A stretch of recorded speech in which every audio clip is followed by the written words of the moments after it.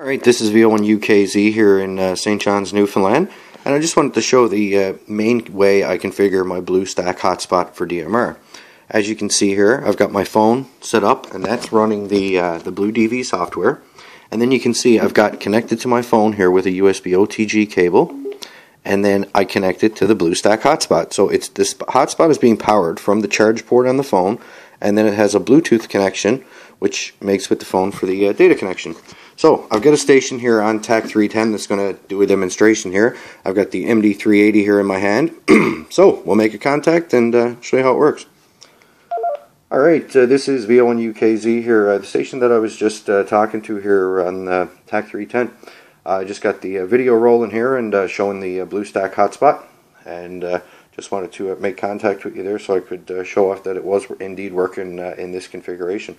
This is VO1UKZ here in St. John's, Newfoundland. Good afternoon.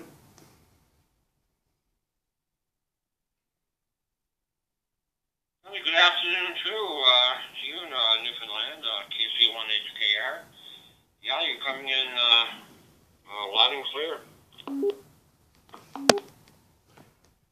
Okay, perfect, and thanks for the check. Yeah, I've got the BlueStack hotspot here configured to the point where you don't need any external batteries or any other devices. You just plug it directly into the bottom of your smartphone for power and pair it through Bluetooth, and it just works. So thanks for the check here this afternoon, and great demonstration. If you run my call sign on Facebook or check out the Morning Net over on YouTube, you'll be able to see the video that I just shot just now. This is VO1UKZ, Daryl here in St. John's, Newfoundland. Thanks again.